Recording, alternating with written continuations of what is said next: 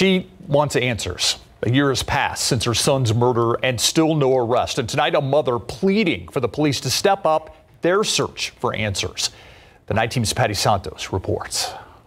How would you feel if they would have killed your son? That's the question Magdalena Martinez has made to San Antonio police investigators over the phone, trying to understand why her son's case is still unsolved. This has changed my life.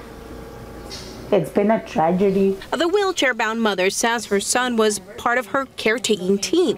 The 28-year-old left behind 3 children under 6 years old, the youngest not even born when he died. He was a loving son. He loved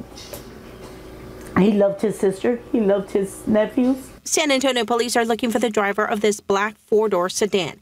Witnesses told police Mendoza was sitting in his car at the light on General McMullen in El Paso on March 25, 2022, around 7 p.m. when he was shot. A year has passed and still no answers or an arrest in his murder. Please turn yourself in. Why were you a coward? Why did you kill them the way you killed them?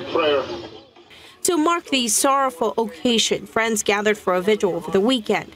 If you saw anything, if you hear anything, if you know anything about this case about my son, please speak up. Crime Stoppers is offering a $5,000 reward. Patty Santos, KSAT 12 News. Keep up to date with all of San Antonio's top news, weather, and so much more by clicking the like and subscribe buttons below. And once again, thanks for watching KSAT.